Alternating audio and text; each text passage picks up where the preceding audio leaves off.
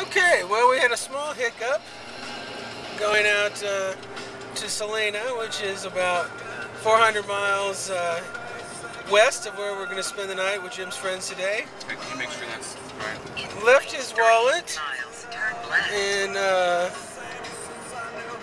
gas station in Henderson, but all is well. We're going to get Harry to mail it to Neil's, and we'll just use our current funds other than that. We found that Garmin does not consider Colorado Springs to be a worthy city because Garmin tried to tell us to turn left right off of Powers Road, which would have meant us to drive over and off an overpass. But because of my quick thinking, we were able to figure out that that was not the right thing to do. There's some mountains. So after my little oopsie with the wallet lost, I had another little oopsie yesterday when I put in the wrong address, and we had to work our way past the mean streets of Colorado Springs. Tough, rugged area with the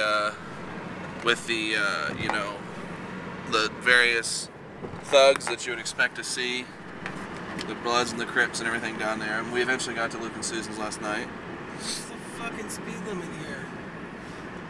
The speed limit here is not on. It looks like it is 65. Oh, thank God. I was going 67. 55. Okay. Why? Is there Popo involved? Well, there was. What is this person doing? Is that lady in? I don't know. Yes. So anyway, we eventually got to the right place. It was about a half hour late. We didn't get there until midnight. Okay, here we are on Walnut Street.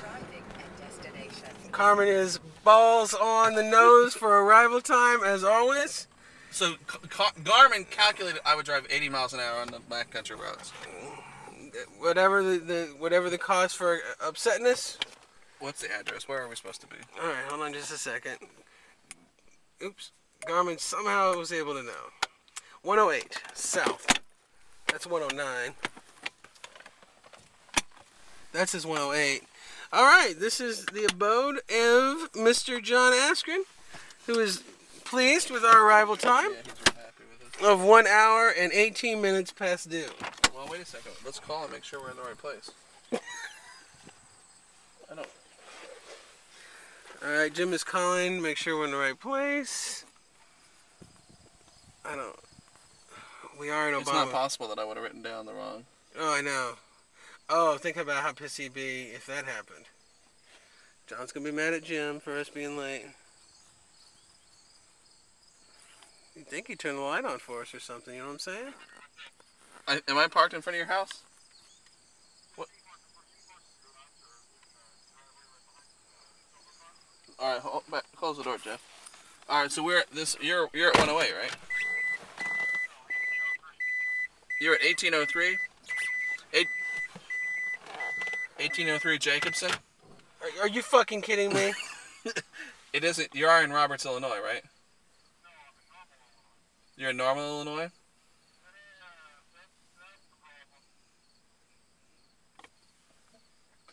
Are you? We're not even in the right city? Where? Alright, well, let's, Alright, we're gonna take a break from videotaping, and Jim is no longer putting in destinations into Garmin. Oh, I'm gonna cry. Alright, well, signing off.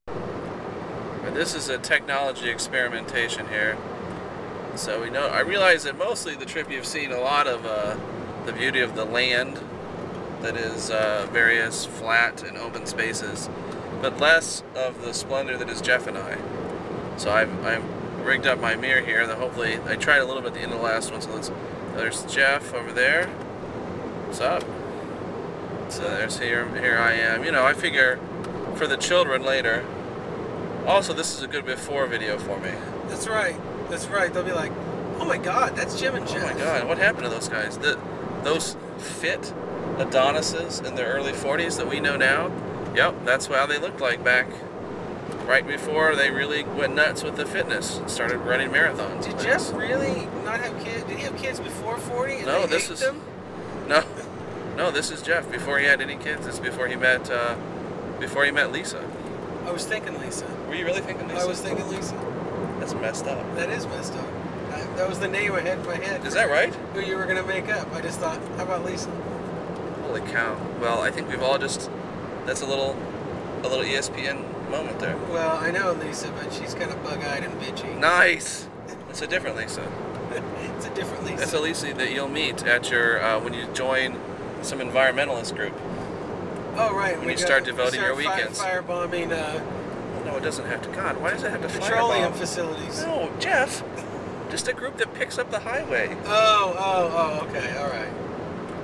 So Jeff soon is going to do some singles activities, do some picking up the highway.